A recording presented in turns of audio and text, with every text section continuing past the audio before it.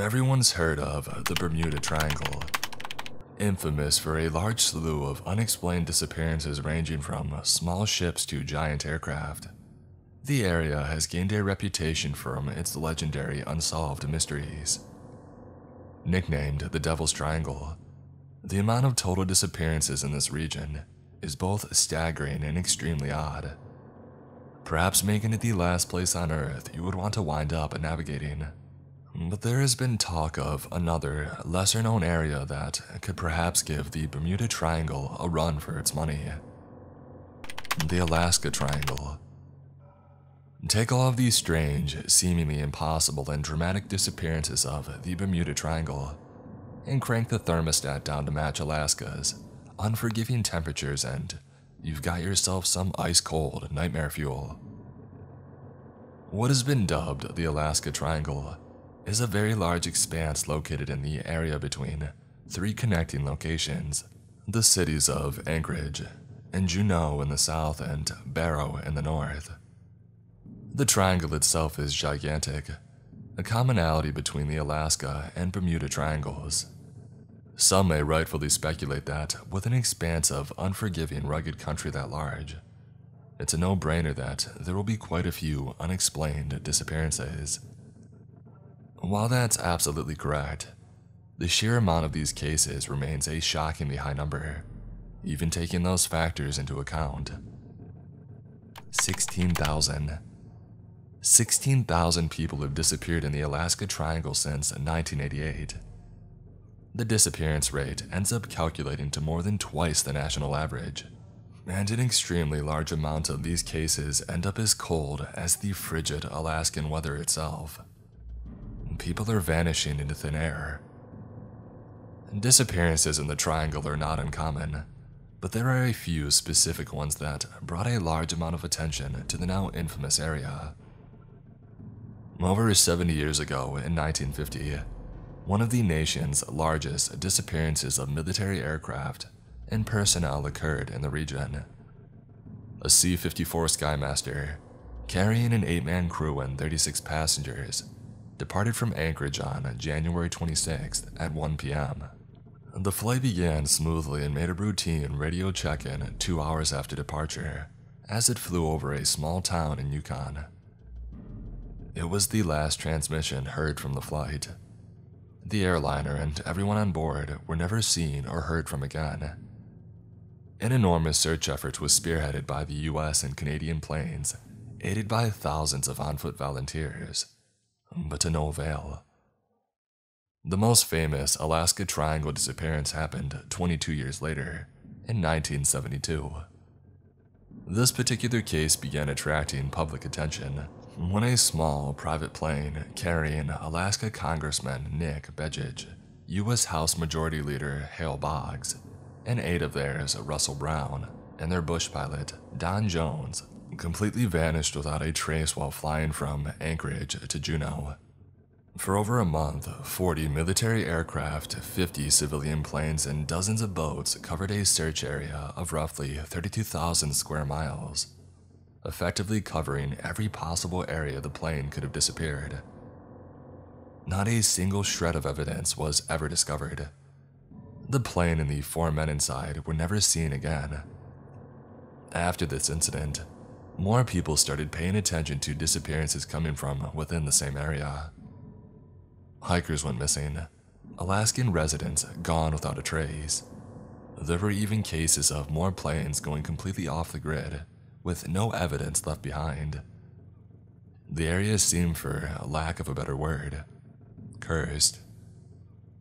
In any given year, 500 to 2,000 people go missing in Alaska. Even with modern technology and huge search and rescue efforts conducted by authorities, most of these disappearances remain unsolved. Oftentimes, there's no trace or evidence discovered at all. This unusually large amount of disappearances has naturally led to all sorts of speculation and theories. It's easy to write off most of these disappearances as unfortunate incidents tied to the harsh environment. I mean, after all, the Alaska Triangle is home to rugged mountain peaks, hidden caves, massive glaciers, deep crevices, and dense forests. It's not exactly the easiest area to navigate. But could that be the only explanation? Several have resorted to alternate theories, including everything from swirling energy vortexes to aliens, to evil, shape-shifting demons of Tingit Indian lore called Kushtaka. The energy vortex theory in particular is cited as an alternate explanation for both the Alaska and the Bermuda Triangles. These energy vortexes are thought to be swirling centers of energy concentrated in specific places, where Earth's natural energies crackle the most intensely. It's believed these energies radiate in a spiraling cone, either clockwise or counterclockwise, and therefore create either positive or negative effects. Those who believe in them say they have a varied array of effects on people who wander into their ranges. Positive vortexes spiral upward and in a clockwise motion. They are believed to be correlated to meditative, creative, healing, and self-explorative energies. Some individuals actively search out these vortexes to feel inspired or uplifted. Known areas where these positive vortexes are speculated to exist include the Egyptian pyramids, Stonehenge, and sacred temples or cathedrals throughout the world. On the other side of that coin are negative vortexes, said to spiral downward and in a counterclockwise motion. These are known to create a draining energy that can have a slew of negative effects on unfortunate people who enter into its zone of influence. Depression, nightmares, disorientation, confusion, audio or visual hallucinations, and a wide array of health problems are linked to these negative vortexes. Supposedly, they can cause electronic devices or instruments to malfunction. Known areas where these negative vortexes are speculated to exist include Japan's Devil's Sea, Easter Island, and you guessed it, the Alaska and Bermuda Triangles. Whether you believe in these vortexes or not, it has been proven that electronic readings in Alaska have been disrupted by large concentrations of magnetic anomalies. In some cases, these magnetic disturbances have disrupted compasses to the point where they are 30 degrees off.